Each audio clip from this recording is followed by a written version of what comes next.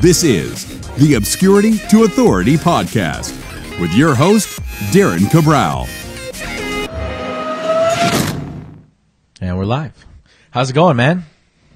What's up, brother? Thanks for having me, man. I'm excited to do it. I do a lot of podcasts. I do my own. I've been jumping on other ones, and it seems like it's a booming platform right now, dude. So I'm excited. It really is. Thank you so much for taking the time. What's the name of your podcast? Supreme Being. It's on Spotify, iTunes, Google Play, all that fun stuff. Nice. Hopefully some people go pop over there and check it out. Good stuff, man. Well, today I kind of want to go through a few of the experiences you had. You've been crushing it in the real estate world. You've been crushing it as a YouTube influencer. What do you got now, 100,000+ subscribers? I think I'm at 117 now, something like that. Wow, that's crazy. And how long have you been doing the YouTube game for? Years, bro. A lot of people think I'm an overnight sensation, but I've been doing YouTube probably about 4 years, and I would say really pushing it a year and a half or two, where I started really consistently, working on it and uploading very, very good content on a regular basis. Wow. Good stuff, man. Good stuff. Cool. So let's talk about this. I mean, I want to know where you started. Now you're in real estate. Explain to me kind of where your business is now. What do you do on a day-to-day?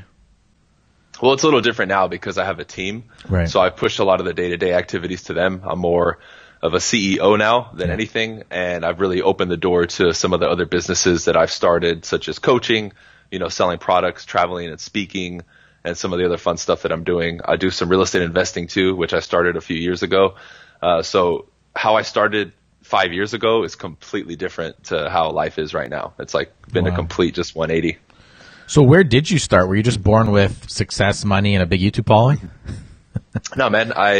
From age 10 or 11, I would say I dedicated my life to basketball. And nice. I played in high school. I played in college. I got a scholarship. I played professionally for 3 years.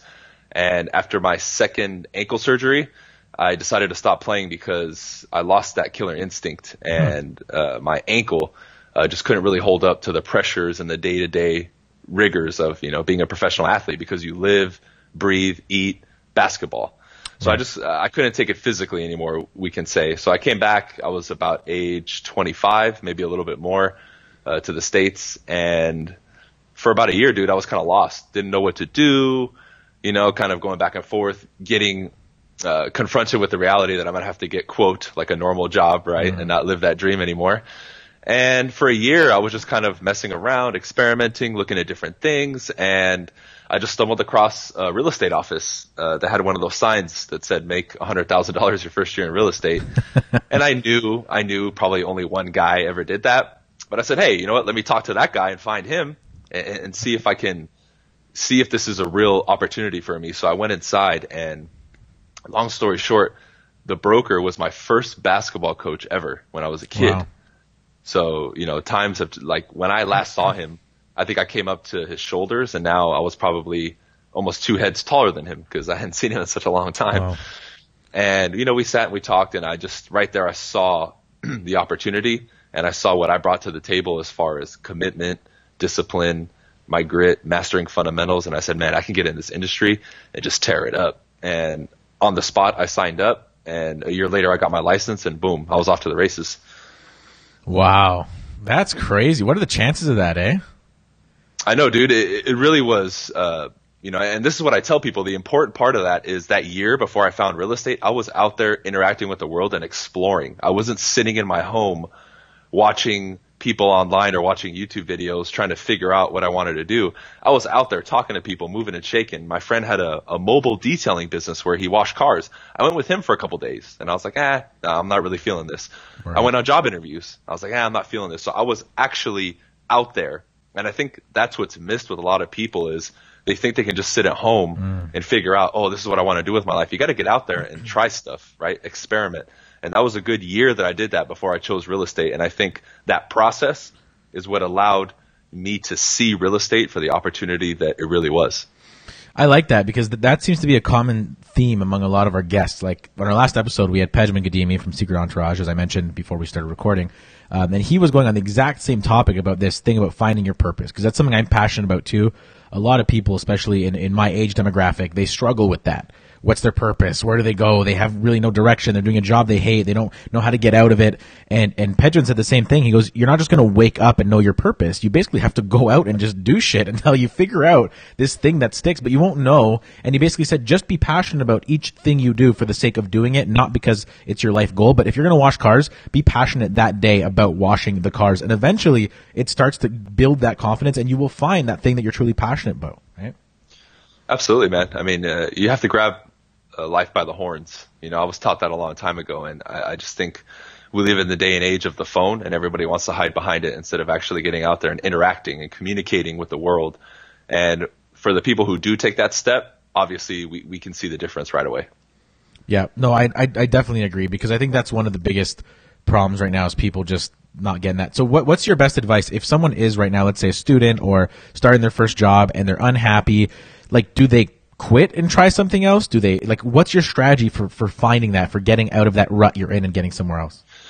Well, the beauty is, especially if you're somebody who's in school, you can do internships and try different stuff out. You know, I've had a lot of people even just show up at my office and want to talk, and I've taken the time to talk to them.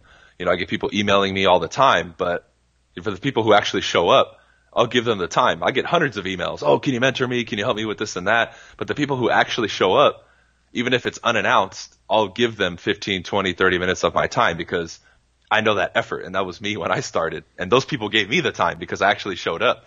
So my advice to those people is, whatever you want to explore and that you're open to, you have to do whatever it takes to get in front of those people or get those opportunities. And if it requires you doing an internship where you're not paid, right, that's okay. Because I get so, well, you know, are you going to pay me? It's like, dude, you want to learn from me, and the people that I learned from, I didn't even think to ask them to pay me. Right. I just said, dude, if I can just sit in the room, I'm happy. So there's almost like this sense of entitlement now, like, yes, oh, well, I can go to YouTube and get all this shit for free. It's like, come on, man, give me a break. I just think people need to put their own thoughts and misconceptions to the side and say, well, if I want to try this, I need to go to that person and do whatever it takes to get in front of them. If I have to go to their seminars, I'm going to go. Yep. If that means me coming out of pocket a couple $100 for an opportunity to sit at the table with them, I'm going to do it. Because that's what I did. I did whatever it took. I started watching, for the people who don't know, Mike Ferry. He's like the godfather of real estate coaching. When I started, I went to his event literally the week that I got licensed. I pulled out a credit card and went to the event. Now, I'm not saying that's the right thing to do. It's just what I did, right? And at that event, the first 10 rows is where all the top producing real estate agents are. Right. That's where they sit. They have a VIP section. In between every break, I would go up there and shake as many hands as I could and talk to as many people as I could. And, you know, just looking to have lunch with them, which I had lunch with 3 people. That was phenomenal. I was getting people to practice the dialogues with, the sales dialogues, you know, role playing and practicing. And I must have asked probably close to 100 people, man, to practice with me. And you know how many told me yes? 3. So 3 out of 100 people told me yes. Yeah. But those 3 that I practiced with every week took me to the next stratosphere as far as my skill level and my confidence in the business from the beginning. Yet I know so many people, bro, that if I tell them that story, they wouldn't just take it and go do it. They'll say, oh, that's good stuff. Yeah. Right? They won't implement like that. And that's what I did. And that moment changed my life for sure. I totally agree. I think, see, that's a big problem. People are not willing to do that. They're looking for that. What's the one quick thing I can do? What's the video I can watch? What's the, like, I have people come, so my business now is marketing. So I have a marketing agency, right? And we'll sit with other entrepreneurs or just some people who know me and they want to build their first business. And they'll ask for advice. I'm like, well, what do you think I should do for this Facebook ad campaign? I'm like, do you know anybody in your city yet? No. Have you met with anybody? No. Do you have coffee, drinks, dinner with anyone outside of your house or your friends? No. Well, instead of worrying about funnels and Facebook ads and posting crap, why don't you invite 10 people out on a Friday to grab coffee for 15 minutes? Do that every week, like for the whole month, or repeat it month on month, whatever. Use LinkedIn to book those meetings. Use Instagram. Like I've set up meetings with people from Dragon's Den on Instagram. Like you'd be so surprised if you just reach out in the right way, people will respond and you make it worth their time and you try to give back value. And a lot of times if you come from the frame of like, you know, I'm a young professional, whether it's in real estate or a young entrepreneur or a young business owner, and I really admire what you do. I'd love to have 10 minutes of your time. Coffee's on me, lunch is on me. I know it would mean a ton to me. I know you don't get anything out of it, but it would mean a lot. You'll email 100 people and 2 or 3 will probably get back to you, right? But no one wants to do that. Absolutely, man. And even this with the podcast, I know people's perception would be, well, you have followers, everyone's asking you every day. I get asked to do this regularly, but not nearly as regularly as people think. Like I'm doing this one, I'm doing one on Saturday, and I've had maybe a handful of you guys reach out to me in the last couple of weeks. Right. And I get, again, dozens a day of, oh, can I have this for free? Can I come talk to you? Like, so people have such a misconception. And when you actually do it, like even one of the best pieces of advice I got in real estate, a lot of people are looking to work with developers in real estate because that's where a lot of money's at, right? They'll give you a building. They'll give you, 20, 100, 200 units for you to sell like we see on TV. And the way I started working with my first developer was going on site. I was driving by, and usually they'll fence it off and they'll leave a sign with the number. Oh, this is JJ Developers, number, 555-5555. And I called and I had a conversation with the guy. We set up a meeting and he ended up hiring me to sell one of his new developments. Yet, if I asked 1 million realtors, would you call? What's the first response? Oh, no, for sure. They're good. They have people. They're not just going to, if I call them, they're not going to answer. They're not going to take me serious. Yeah. So literally the most simple thing you can do, which is just taking the action, like we've already been talking about this first couple of minutes, is literally what you have to do. And I think people are just going to continuously create that story and never really take that step. They overthink to justify the laziness or the fear. Like really, they're just scared. They don't want to pick up the phone and call. They don't want to get rejected. They don't want to go through that process. So they make up a story about how it would be impossible anyway, and then it's easy to just say that's why I can't do it. Absolutely, bro. It's sad because it's such a simple thing. Yeah. And one tip I would give to people, if maybe you're kind of on the fence about that or you are struggling to take action, just spend time, 10 minutes around somebody who doesn't have that block and just observe how they move, and you'll see. Then you'll really see the light on how simple it is, and it'll be easier for you to step back into your world and do it. Yeah, that's a very good point. That's good advice because, I mean, a lot of times they just don't have that frame of reference. They don't know what it should look like, what it should feel like. It's just whatever they've come up in their head. It's going to be embarrassing. It's going to be, degrading. I'm going to feel shit about. But then you see a guy pick up the phone, just make 100 calls, and they don't even feel it. Like, I think it was you. Was it you who screenshotted something the other day about your number of calls in a day? It was like 1,000 or something. Yeah. Somebody else screenshotted it and put like savage or something. And oh my God. The funny part is I know people who are coming up who won't do 1/10 of that effort, but then will complain that they're not getting results. And I'm like, dude, between me and my team, what you do in a month, we do that in a day or two. Yeah. Yet you're complaining that you're not getting any progress. Like it just doesn't make any sense. But it comes down to that frame of reference. Now people can see, oh shit, damn, he's already there, and that effort is still there. Damn, that's more effort than me, and I'm still coming up. That really is what gets people to wake up and say, oh shit, I need to take a look at my reality and make the proper adjustments if I really have that end goal that big. Crazy, man. So another big interest of mine, because obviously I'm in the social media space. We run social media marketing for a bunch of different brands. I'm really interested also in what you've done with YouTube, because that's not easy. You went from 0 to what you said, 117,000 subscribers. Let's talk about that process. Like, how did that start? What got you into YouTube? I want to go right from the beginning.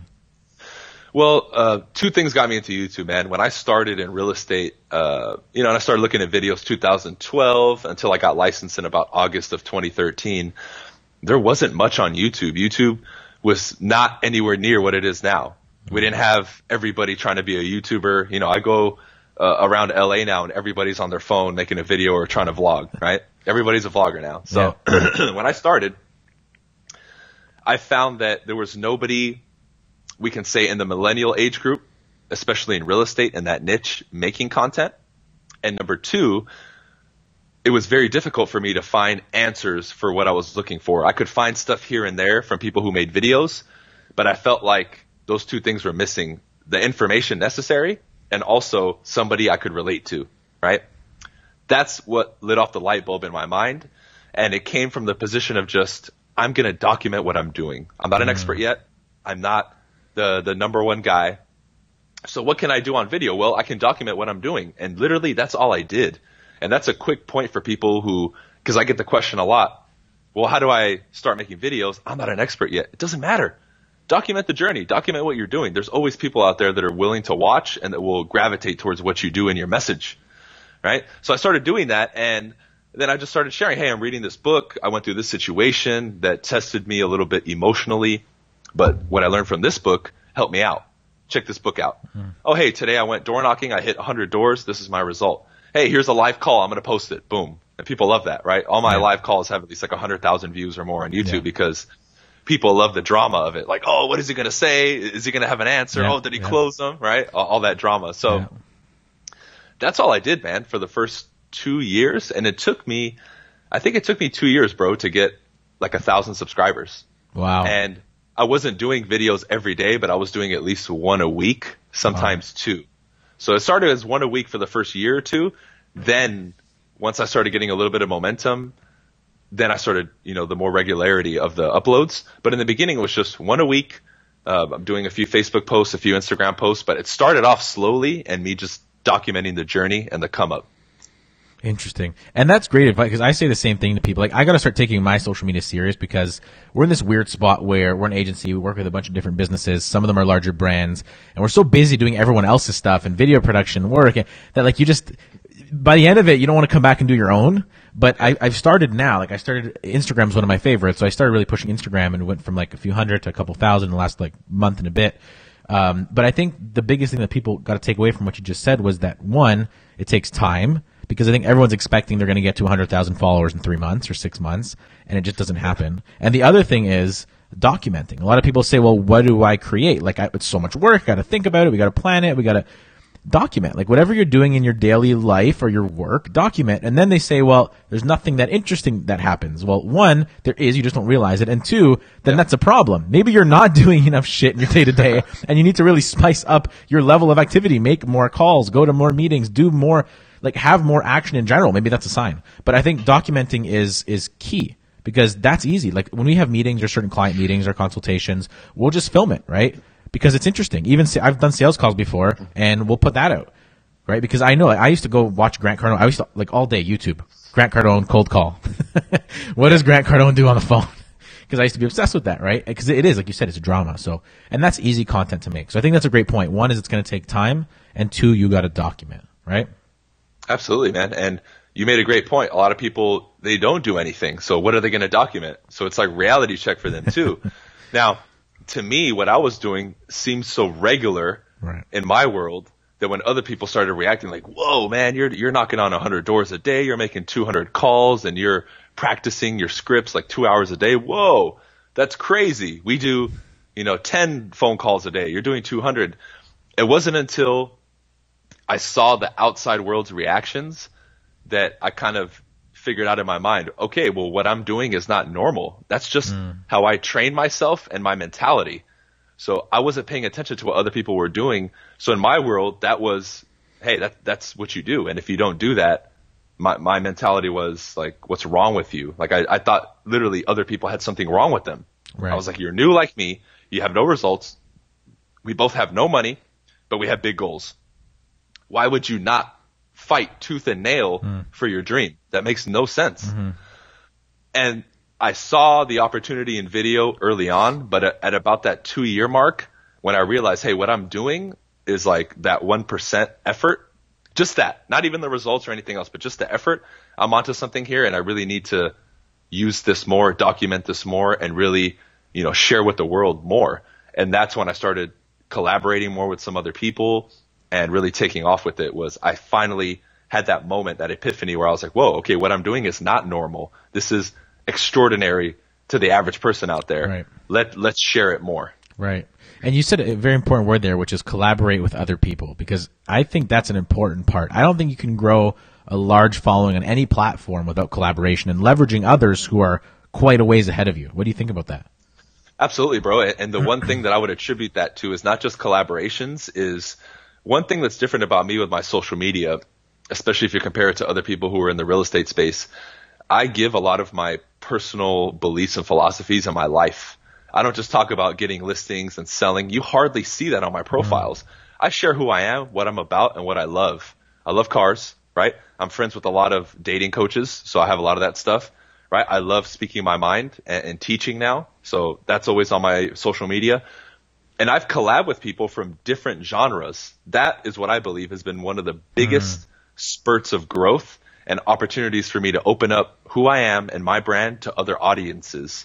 And I think that's where people, they hit that choke point or choking point in their growth is, well, I'm a realtor. I can only collaborate with other real estate agents or business people because if I talk to this tattooed guy, then they're going to think I'm bad and, I associate with people from prison and all this stuff comes right now. We can talk about that stuff all day because, there's a lot of limiting beliefs that I don't have that other people have. Like, I'm not afraid to break barriers. Right. Like, for people who maybe aren't familiar, I interviewed pretty recently on my channel, Big Herc. He runs a 450,000 subscriber YouTube channel. He's an ex-convict. He was in federal prison here in America for over 10 years. Now he's a multi-millionaire, and he's almost like a positive role model and speaker for people who are coming out of the system and want to better their lives. And when I made that interview, whoa, what the heck? Like, why are you, collaborating with him and this and that? But in my mind, I was like, because I would sit down and talk with Big Herc off camera. Yeah. So why would I not put that on my channel? Right. Same thing with all the car stuff. I've collaborated with a lot of guys who have huge YouTube followings in the car scene, but I love cars. Yeah. I'm not doing it for the videos. If the camera's not off, I have 6 cars in my house and I'm out there wheeling and dealing all the time, banging gears, having fun. Yeah. I modify my cars too. So that's the world that I introduced into the space that I think allowed me to have the biggest impact, growth, and attraction, we can say, because I'm not afraid to piss a few people off or offend them by bringing in other stuff. Because it's me and who I am. And this is how I'll wrap it up and I'll pass it back to you, man. I told myself in the world, the moment YouTube and social media becomes not fun for me, I'm going to stop doing it. This is how I keep it fun, fresh, and interesting. And this is why, as I continue year after year, so many people are falling off, getting inconsistent, and they're out of it. Because I make it fun. To them, it's a job and a chore. To me, I'm living life and expressing myself. That's it. Right. And I think that's probably a big reason behind your success. I mean, you tell the real story of you. You don't manufacture a small window that you think is related to your industry. You bring the whole person. And I think that's what, like, I haven't seen a successful YouTuber that's not doing that, because I think as people, we want to engage with another person, and it's not normal. Like, if you meet someone on the street, if you make a friend, you never make a friend and just know that one part of their life. You kind of get to know all the areas. You like them for all the things they do, right? And on YouTube, when you try to filter that and just say, hey, I'm a real estate agent, so I'm just going to talk about real estate related topics all the time, then you're not really giving the full you. And if you're not giving the full you, no one can really ever connect, right? So I think that's a huge part of your success.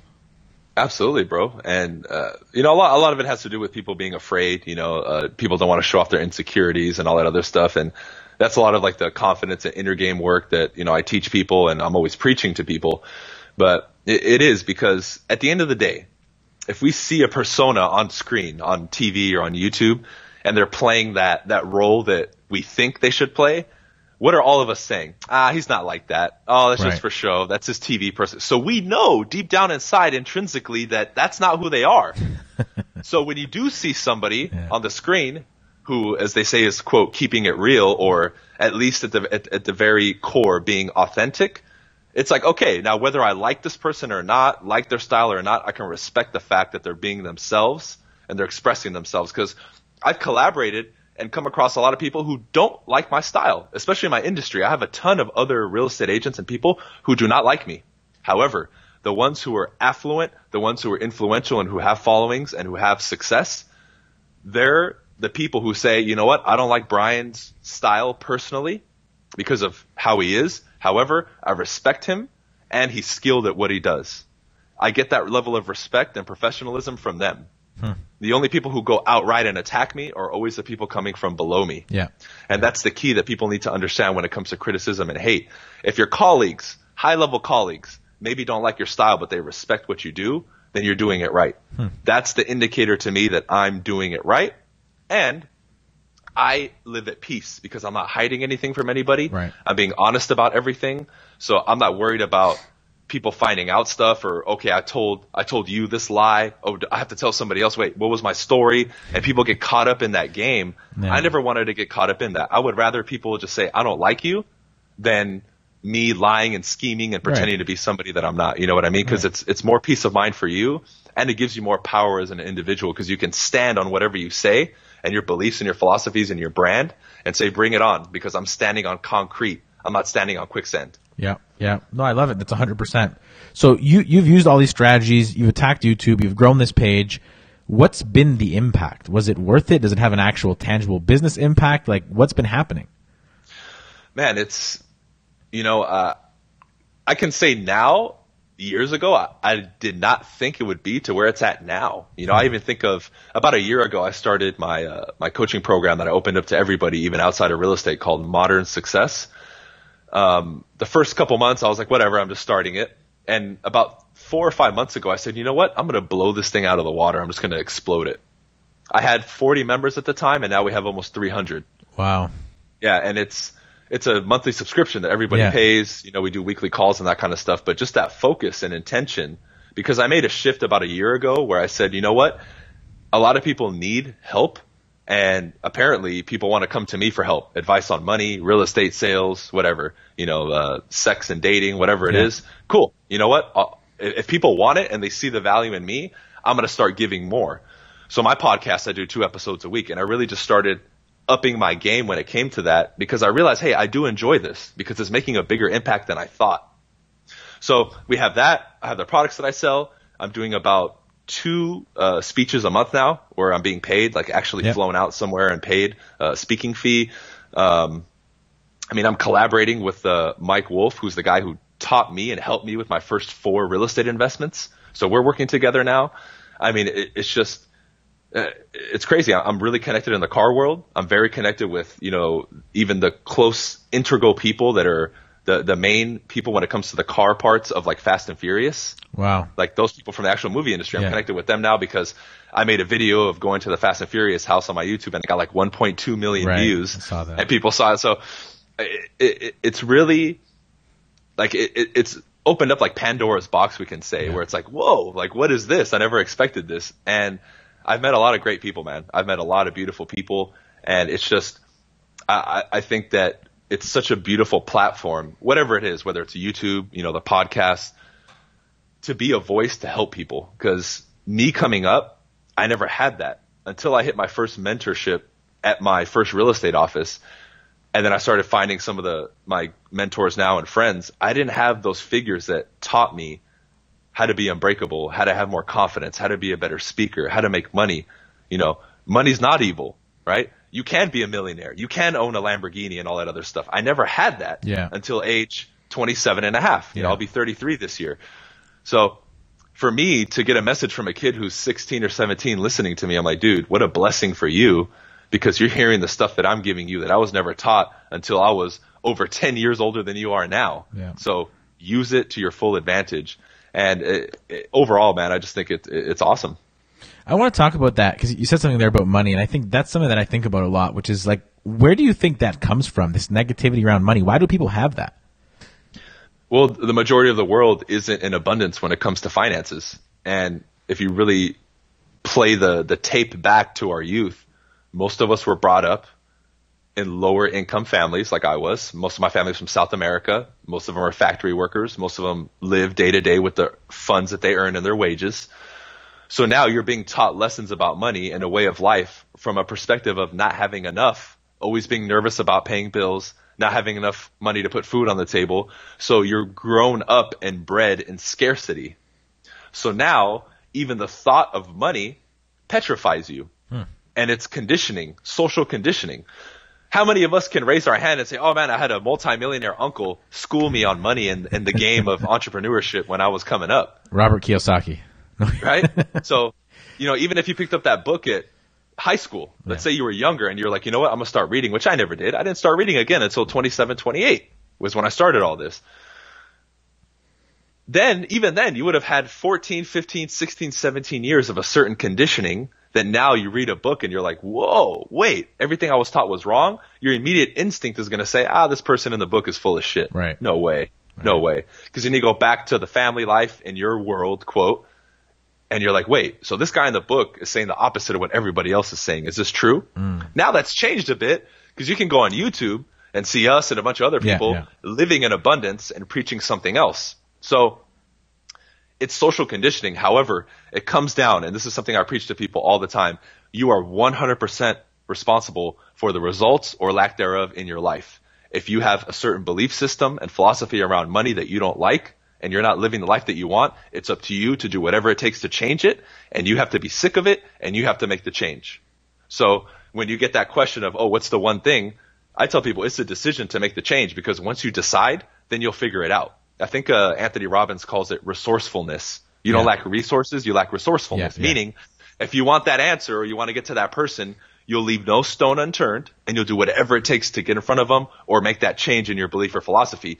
People just don't want it bad enough. It's cool to say it. Oh yeah, man, I'm doing self-help. I'm studying this millionaire. I'm following this dude. I'm on his program. Yeah. It's become cool to brag about it, instead of when I come up to them, I'm like, great, that's all fine and dandy. What are your results? Yeah. And then that's when I get the blank stares and there's no result.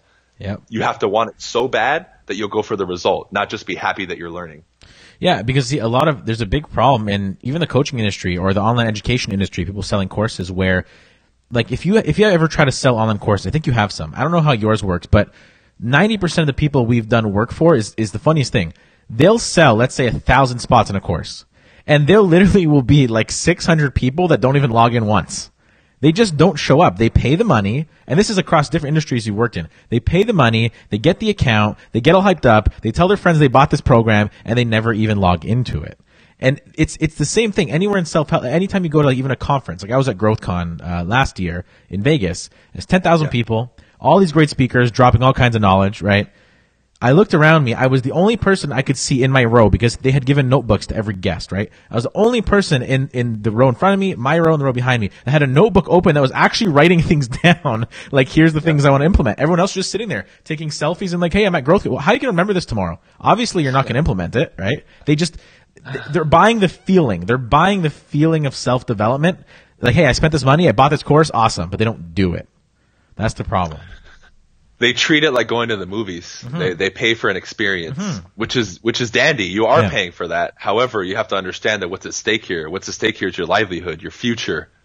And people, they lack that sense of urgency. And because every other area of life, you're paying to go to Disneyland or paying to go to the movies, and you just mindlessly get entertained and you're not engaged consciously, people just they've disconnected that, and the conscious effort now of improvement and progress is still lacking. It's become this, I just need to be entertained. And if I can add one thing to everybody who teaches or who listens to this podcast, one of the reasons that I've been able to grow the way that I grow is, although I teach and inform and educate people, I entertain at the same time.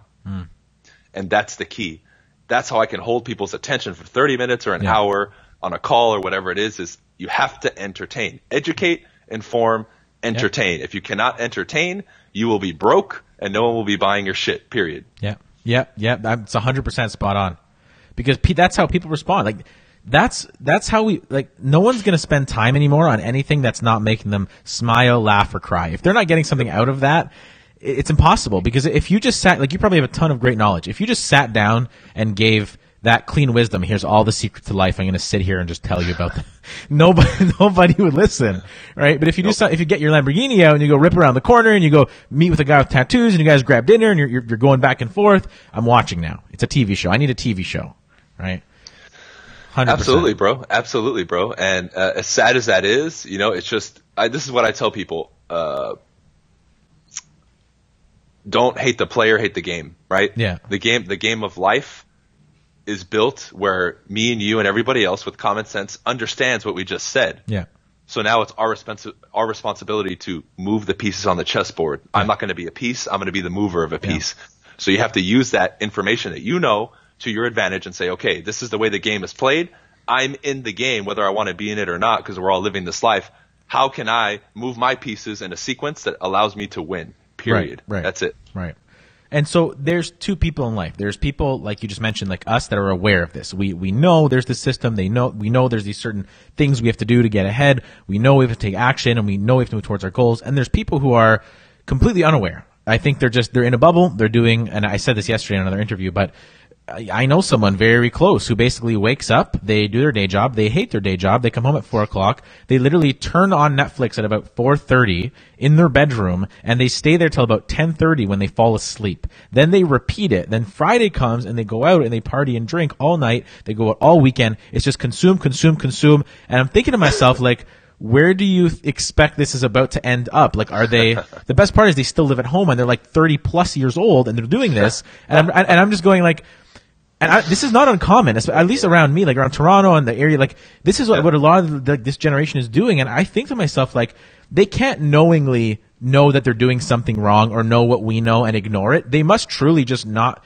be aware. So to me, it's like, it's an awakening. Like we went from where we were to where we are because we had some sort of awakening. We're like, oh shit, this is the real game. We get it now. But a lot of people have not had that awakening. So how do we help people like that understand that, hey, you're not seeing the full view. This is going to kind of destroy you. How do we get them to have that awakening? Well, this is my take on that, man. I would say there is a portion of people who maybe are not aware. However, I would say there's a disproportionately bigger piece that know, but deep down inside they're okay with it, and that's the issue. They'll on the surface level they'll bitch and complain, but deep down inside it's okay. It's not bad enough, or there isn't enough reason to change. That, like we were mentioning earlier, that's the justification for their misery. Right. Well, I was just handed this life. Well, like I would like to do it, but it's so hard and I don't know what to do. What's the first step? What's one thing I can do? All the stupid shit we hear all the time. Yeah. So I think more often than not, more of those people are happy deep down inside with their misery, and it's not bad enough for them to make a change, because all of us who have made a change got to the point where we said, fuck this. Yeah. Like, I can't do this shit anymore. Yeah.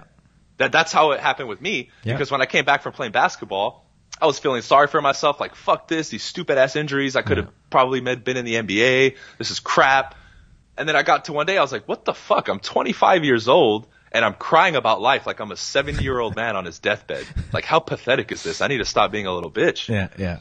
They haven't had that moment yet, because if you would have asked me then, I would have told you too, well, this is just the way life is. I would have acted as if I didn't know when we do know. And I think a lot of people, just for their own ego and their own insecurities and all that, they will not admit it. So to the few people who maybe don't know, that's a tough thing, because it's like you watch the movie The Matrix, and the people that are walking around in the street, they're not even aware of the Matrix. Yeah. And even if they see Morpheus flying around, they're going to be like, okay. Like, they'll be like, it was a Photoshop. It was a YouTube video, right? Yeah. It was an anomaly. Yeah. So they won't even want to believe it. So, I mean, for those people, man, I would say, maybe they will have that one moment where they will have an awakening. But for most people, I think probably over 90%, bro, even more, it's, you have to really just be honest with yourself and say, I'm okay with this. And when I tell that to people, man, I could see that they give me two looks. They're super pissed off that I called them out, but I also see in their eyes, they're like, this motherfucker knows. Yes. He knows the deep down secret that I'm trying to hide. Yeah. You know? And that's really what it's about, is you have to be honest with yourself and say, that's it. I've had it, and I'm going to make a change. And it's as simple as that. So they're happy in their misery because their misery gives them purpose, but it doesn't hurt enough to make them change. Well, look at this too. Crazy. Here's a good example. I'm sure you know, or you've heard of people who have their little cliques, 3, 4, 5, 6 people, and all they do is complain about the negative shit going on in their life, the newest drama, and it's a constant cycle. Why is it? Is it coincidence that bad shit keeps happening to those people when they're stuck in that cycle? Right. Yet if you talk to them, right, they won't claim that they don't know. They'll just be like, oh, well, it's just the way life is, and I was dealt, the wrong cards, and blah, blah, blah. But then again, they're complaining again. So it's a cycle that they've created they're okay with. That's why I say they enjoy their misery. They're happy with their misery. It's so true. It's so true. Because, I mean, if you look at it, though, I can kind of understand why. Because if they pull away that misery and they pull away the drama and they pull away the complaining, what's left? That's the problem. What's left? That's the fear. So so let's say for those that do know, right? They know they want to make a change. Let's give them the benefit of the doubt. They say, hey, I'm going to make a difference. I'm searching to make a difference. Where do they start? Do they read books? Do they get into coaching programs like one of yours? What do they do? Well, I think more than anything, what I talked about earlier, getting around people who, for example, right, let's say somebody's listening to this and they're vibing with what we're saying. I'm sure every single person listening to this or who will listen to the recording, as we're speaking, 1, 2, 3, or 4 people come to mind of what we're describing and what we are living. I would say those 1, 2, 3, or 4 individuals, you need to do whatever it takes to get around them. You need to study them, but more than anything, you need to get in front of them. So if that means the coffee, like you were saying, hey, let's meet for 10 minutes, go to an event of theirs, a free event, go to a seminar, even if you have to pay, just get around them. Because even if you're going to learn from them, learning from somebody in person versus video or a course is completely different. Yeah. And when you get to see that person, how they move, how they talk, how they hold eye contact with you, how they shake your hand, how they express themselves, the way they carry themselves and the whole package, this begins the unlocking process. Because having some sort of imaginatory, mental image about how it's supposed to be or what you think it's supposed to be is great. But when you finally experience it in person, that's what starts getting all the neurons firing off and starts this wave of change, because you now have that frame of reference, like you were saying earlier, to know, oh, that's what it is. Now you've pinpointed it. Now you know what's possible. Now you've created that, we can say, stairway to say, okay, this is where I want to go. Right. I love that, because I mean, there's two. Like for me personally, I have two ways of going about it. When possible, especially with some of the bigger players, I buy my access. Like I buy my way in, whether that's their coaching. Like Craig Ballantyne, for example, is a guy who's helped me a lot, and I just bought my way in. He's a coaching program. It's $7,000 for the day. I did it. Worth it, because he's so well connected now that we have a relationship. He's introduced me to other people. He never would have given that time or that level of experience if I wasn't bought. Because why would he give up his valuable time for someone just DMing him for help, right? It makes no sense. But when you show up and you commit and you say, hey, I'm here, I paid for it, I'll return the favor. Because I find most successful people want to help other people, but they don't want to waste their time helping people that won't respond or take action, right? You don't want to blow it. So, but how do you, if you don't have any money, like if you can't do that, your only, the next best option is, like I said, trying to get people up for coffee, trying to get some of their time. Let's try to kind of come up here with a strategy, or what's your strategy of, I'm young, or I just had this kind of awakening. I want to get around people. I want to improve, the people in my proximity. Well, how do I reach out and make it worth it? How do I get them to care or meet with me? Like, how do you go about it? Yeah, two things, man. And what you said is absolutely true, because for the people who even at times have bought one thing from me that cost $100, I'll a lot of times bend over backwards to, even exceed their expectations. Yeah. Oh, I want to buy another product. You know what, dude? Here, take this one for free. Yeah. Whoa. Yeah. So join my coaching program. I'll jump on a call with them for 30 minutes or an hour because they're having an issue with something. Yeah. Right. So you're totally right. Or an experience. I've had 2 or 3 people from my coaching program actually come to my house to spend time with me. Right. And I wouldn't do that for an average person DMing me on Instagram, So you're absolutely right about that. But number 2, one thing I would say is, if you have no money, I don't know if they have this in Canada, but they have, I think it's like meetup.com, or they have meetup groups here. I'm sure they have it there too. Same thing. That's the quickest, easiest, free way for you to get around people who are interested in the same thing that you are, or want to mastermind about certain topics. You said it earlier. You have to have conversations with people and interact with the world. Yeah. That's the easiest way to do this, because then when you start getting around people who maybe aren't even top tier level, but they're at least at the level that you're at, where they're exploring and they want to make a difference, there's power in numbers. Right? Compare one lion versus a pack of 10 of them. Right? One might not be able to take down a giraffe. 10 of them will eat the giraffe alive in 10 seconds. Okay? So this is what you need to understand is, even if you don't have money, do the meetup thing. Yeah. Meet up with some people. Get around some people. Go out and talk to strangers every day, which I did my first 2 years. I mentioned a lot of my friends are dating coaches. Yep. I wanted to work on my pickup skills. And the first 2 years that I was working on my business, I was going out at least 1 or 2 hours a day and talking to people from all walks of life, women, men, everybody, just to be so skillful socially that with communication, I can meet who I want. And if I want to influence somebody, I can do it like this. No problem. Right? And just the people I met through that, forget the business stuff. I have friendships to this day, and I've created connections that I otherwise would never have created unless I did that. So basically the answer is go interact with the world. There's a lot of people out there. Start talking to them. Stick your hand out and introduce yourself, and you'll see what happens. See, that's a great point, because if you're just starting out, you don't have to connect with, the Gary V of the world. You don't need these high-end mentors or nothing. You just need to get around people who are at least going in the same direction, so you're not just around your friends who are complaining about their jobs all day, right? Good point. Yeah, man. Or talking about where the next party is, living for the weekend. It's like, if that's the people that you're around, of course it's going to be difficult for you to see a change or see this side of the world that we're talking about, right? Like I have a rule now. If I ever go on my Facebook and somebody complains about Monday, I just delete them. Like, it's why? That's not a part of my world. Yeah, and when you start viewing and having a standard like that for you in your life, then you'll start to see big changes for sure. Very true. Okay, let's keep it fun the last few minutes here. I want to talk about a few things. One is that dating coach side, because I have an interesting reference. The other is cars. Sure. But first, you mentioned dating coach and all that. That's part of your world. You mentioned a couple times. Do you, by chance, when you say you know some guys, do you know of RSD? Oh, yeah. I mean, I don't associate with them, but I know they're huge on YouTube and all that stuff. Yeah. I was curious if that's the group you're referring to because, funny enough, my videographer now who works for me here in Toronto used to travel with them, with whatever his name is, Tyler or whatever, and they used to go all over the whole.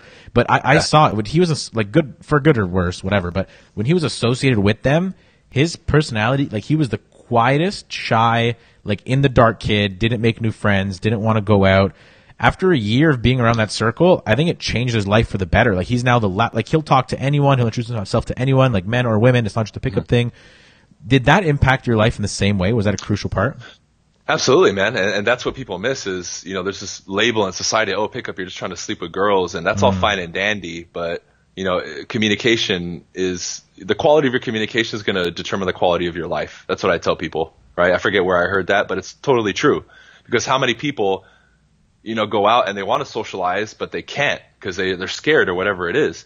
So it just improves your quality of life overall. And imagine society if we all communicated at a much higher level. Society would be way better, right? Way better. Things would be handled. We wouldn't have all these people getting so sensitive and upset over the stupidest little things. Yeah. And as far as the lineage for me, it's actually Mystery and all those guys. That's the lineage that I come from. Matador and all those guys. Neil Strauss and all the people from the original game. That's kind of the lineage that I learned from and who I've hung around with and stuff. Interesting. Yeah, I think that's a great point because at the end of the day, it's a skill. Like you need to have communication, whether in business, whether in life, whether in relationships. And if that's the only place you're going to get it, if you're starting out and you have nothing else and that you vibe with that, getting in that, besides the pickup part, besides getting girls part, you're going to learn a lot of valuable life skills, right? I think one of the big differentiators between successful people and people who are not successful is their ability to communicate, right? You see it all the time. Social dynamics, man. Yeah. Right? How many people do rub us the wrong way because they're not calibrated, right? They're too loud in a place that, so it teaches you all those little finite skills that really just overall make you better. And even on the dating side, right? Because a lot of people will claim, well, it's very manipulative and you shouldn't be doing that. This is what I tell people, right? If we're going to talk strictly dating, your art form and your skill as a man in the dating field is your communication. The woman has her looks initially, right? So if we're going to deem our communication skills as bad or we shouldn't do it, then how come when we go out in the dating world, the woman is allowed to spruce up her hair, put on makeup, right? Wear stuff to accentuate her breasts, her butt, and all that stuff. It's the same thing. That's their weapon. Our weapon is our word. Right. And it's literally that. If we're going to talk about, get sensitive about manipulation, look, the word manipulate isn't even bad. If I do this, I just manipulated my glasses by taking them off. Is that bad? No, it's not bad at all. So people need to remove their stigmas and views of these labels and look at the science and the information. If you learn how to communicate better and you learn social dynamics, it's going to help you, period. End of story. There's no argument of that. Yeah. And when people would look at it that way, it'll be easier for people to now start looking at social dynamics and say, okay, this is a skill that will actually help me and I'm going to jump in at 100%. Because if we talk sales, people will sign up. But if you say pickup or social dynamics, whoa, I can't do that, man. That's kind of taboo. I can't do it. It's the same thing. It is. That's the funny part. Have you ever noticed really good sales guys are just really good at pickup? It's a weird thing. Because once you know how to communicate, it's not like there's different kinds and whatever, but there's really not. Like communications, like if you can connect with someone, build rapport, and influence a decision, it doesn't matter if it's a deal or if it's sleep with me, right? It's the same thing. Which is interesting. Absolutely. And so I think that's whether you're going to learn pickup or learn sales, I think get around someone who's going to teach you how to communicate is the bottom line on that one. 100%. Cool. So I want to talk about something. Your car. You're a big car guy. You have a lot of the dream cars of, at least my era growing up watching Fast and Furious. You have the Supra I saw.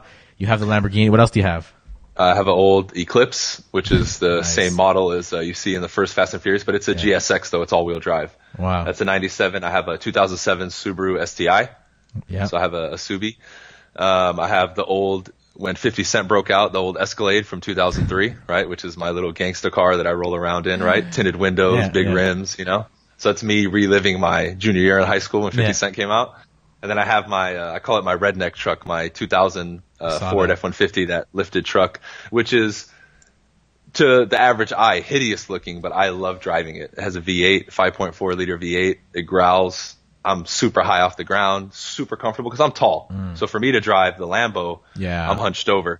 And the Escalade and the truck, I can actually sit up straight, and it's just that much more enjoyable to drive. But I have a couple other cars on my crosshairs, but people will have to stay tuned to see what I pick up next. Yeah, it's funny because you know a true car guy, because like some people, especially in your area, like in LA and in California, they buy the Lamborghini to play the part. Like, I bought a Lambo, I'm cool. But then you know the guy who's a real car guy because, one, you modified everything. And two, you come home and hop in a pickup truck or a STI or the Eclipse or the Supra. Like, you know it's a passion.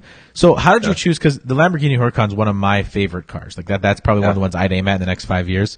How did you choose that? Like, was that always your dream car, Lamborghini?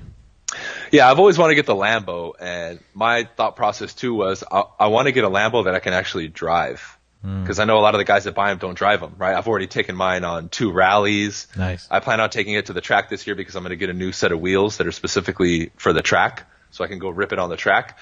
So the Lamborghini was always on the wall, but when the Huracan came out, I was like, this is perfect. It's like a daily drivable Lamborghini. Yeah.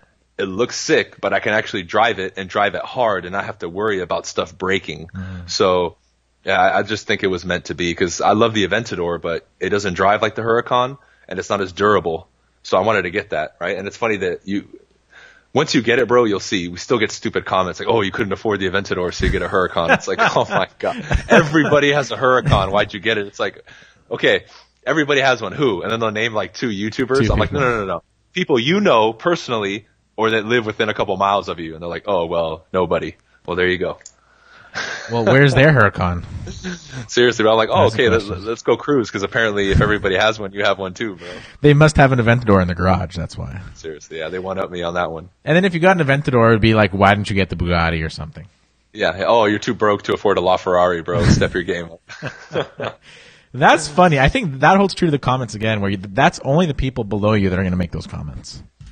Absolutely, man. I mean, even people that had nicer cars, like, man, congratulations, dude. Even when I go to the car shows, all the older cats like, damn, dude, you have a Lambo already? What are you doing? So that only comes from the anonymous person sitting in their mom's basement writing to you on YouTube, you know, like the old South Park meme where it shows the overweight guy with like eating chips, typing with one hand, you know? The World of Warcraft episode. I remember that episode. That was a good one. There we go.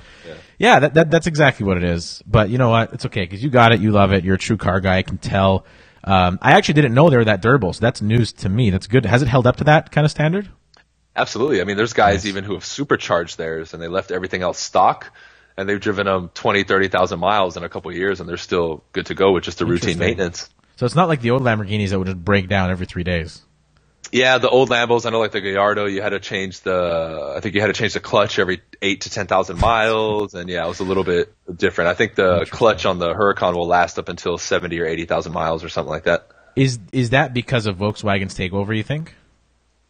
I don't know. You know, VW actually bought Lambo like over 20 years ago. I don't think it's been a while. I didn't know that. I think it was 1997 or 1998. But I don't know. I just think a lot of it has to do with, you know, obviously the improvement of technology and engineering.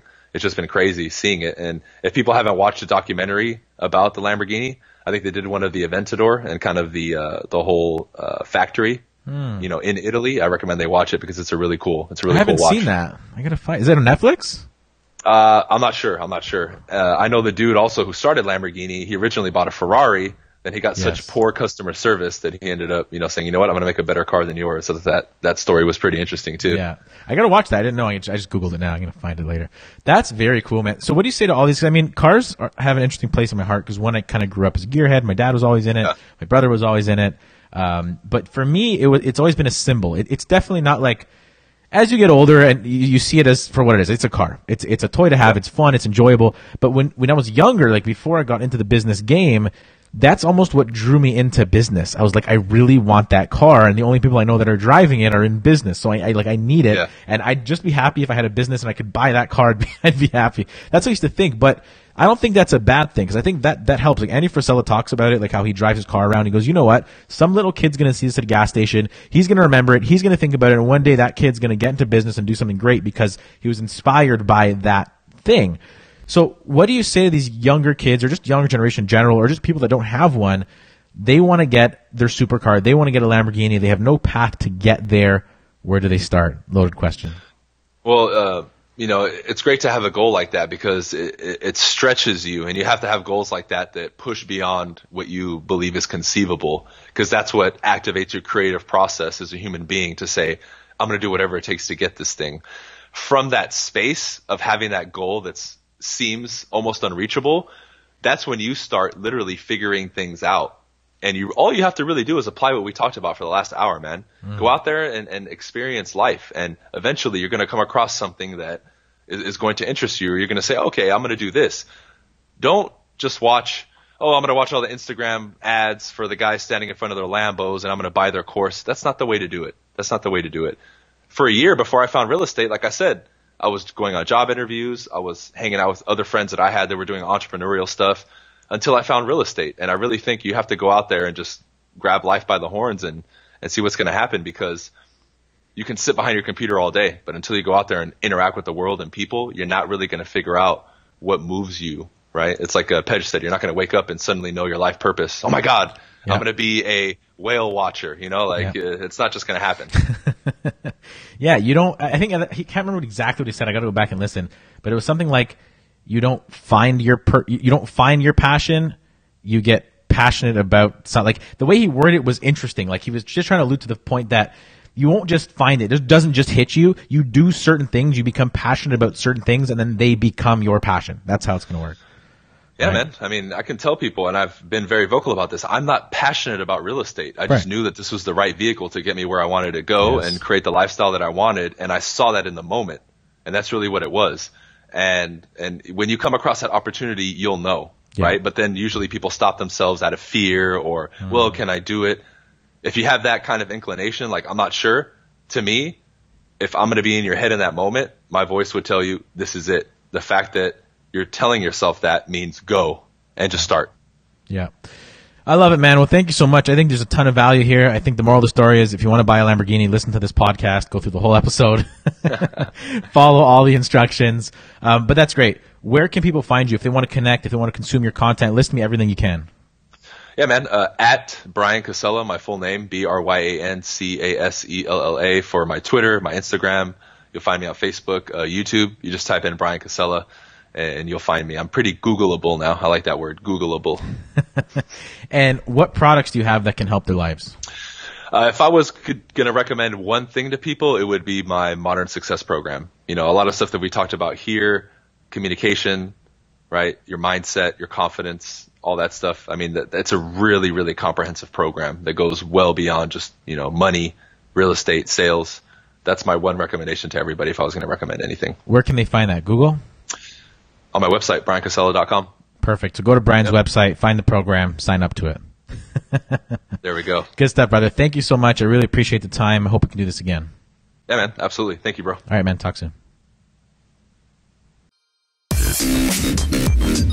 You've been listening to the Obscurity to Authority podcast. Tune in again next week with your host, Darren Cabral, as he explores the blueprint of success.